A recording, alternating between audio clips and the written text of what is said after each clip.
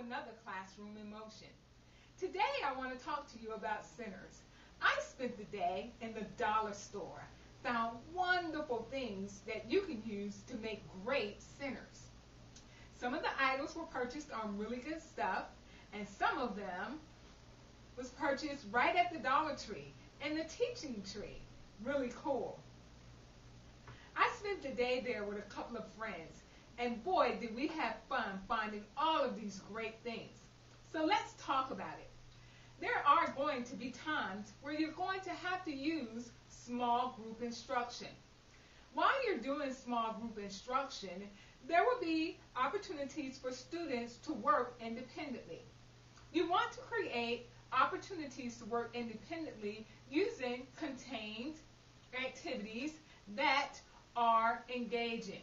And remember, small group instruction, students working independently, is not deficit-based. Your centers are based on what students know. Your centers should provide rigor. When I talk about rigor, I mean if a student understands main idea, then give them 2 steps to finding the main idea in a process. In other words, if I want the students to look for main idea, I may give them one passage, and they're very capable of doing that.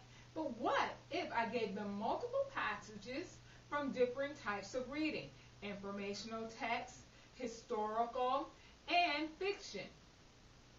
There you see, you have multiple steps to the students finding the main idea, because they will have to compare and contrast the main ideas after they find them and identify supporting details.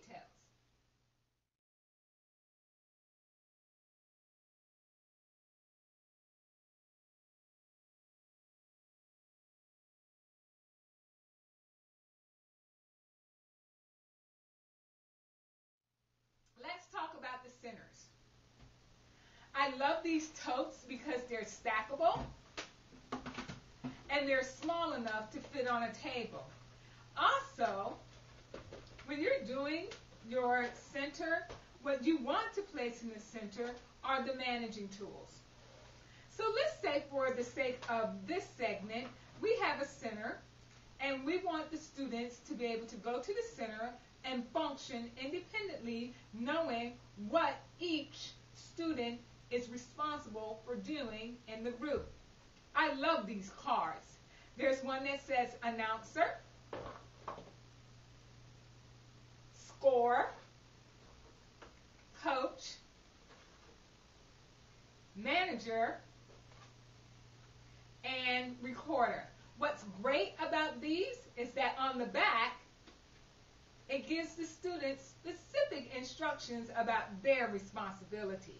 Love that. You may want the students to also consider time as they go through discussion. I love these hourglasses. These are for 1 minute. So when it goes into the box, each student has 1 minute to respond. When you are creating your centers, you need to identify what the activity is. I love using the index cards. On the index card, I put the name of the center and the instructions for the activity. That's why these clear totes are so wonderful, because you can place it on the inside and seal it. And when you stack it, not only do you know what's in this center, but so does your students.